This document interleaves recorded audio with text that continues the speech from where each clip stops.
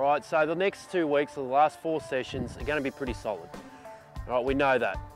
But what I want you to do is not focus about what's going to be at the end of the session.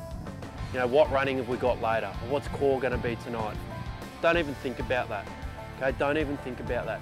What I want you to focus on is pushing yourself as hard as you can through the skills. Okay, because it's the only way you can get better, isn't it? If you go half-assed through skills, you know, you're not going to improve as much as you probably should. So keep pushing yourself. Don't worry about what's coming later, what's Thursday or what's next week. Don't worry about that stuff. While you're here, let's do this work. Yeah, pretty important through this period that they do push as hard as they can, get as fit as they can, build some strong resilience, plus improve their skill work, you know, clean hands, effective kicking, you know, nice contested ball as well. Really important to hone in on some of those football skills as we head towards the practice match phase. Let the ball zip around, just give it, give it, give it. Give, quick hands, flick it, that's it Alex. Gotta give it boys, gotta give it. That's it, flick it around. Hold up. What do you reckon's killing us? Don't be afraid or worried about making mistakes. I'd rather you go a million miles an hour than going half-paced and trying not to screw up. Have a crack, right? Have a crack, go flat stick.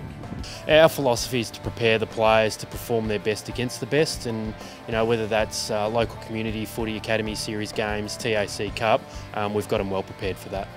On a switch in a game, you don't want to be standing still waiting for the ball to come to you. All right? So you just got to creep a little bit. Creep, so when you catch it, at least you're on the move. Drift back a bit, lose me, that's it. Yep, talk to him. Now I'm going to get you, so you got to accelerate and go. Go. And we had about 25 players, under 16s and under 18s. We've seen some good growth through the Western Sydney region.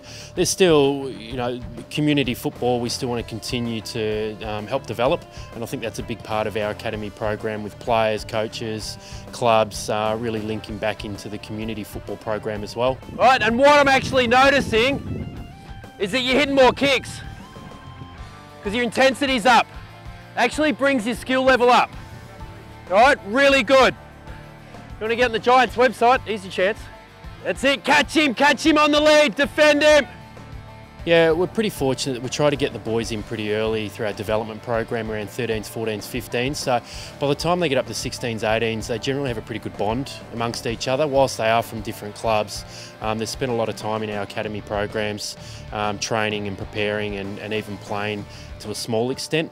So they gel together pretty well. They're all there to push themselves and achieve high things. So there is a common bond between the players. That's where you got to train your voice. Game of footy. You need your mates to talk and support you in a game of footy when you're knackered. Don't be selfish. Get around someone. That's it. Whatever you have to do, badge. Geez, footy's a hard sport. Hard sport, game of footy.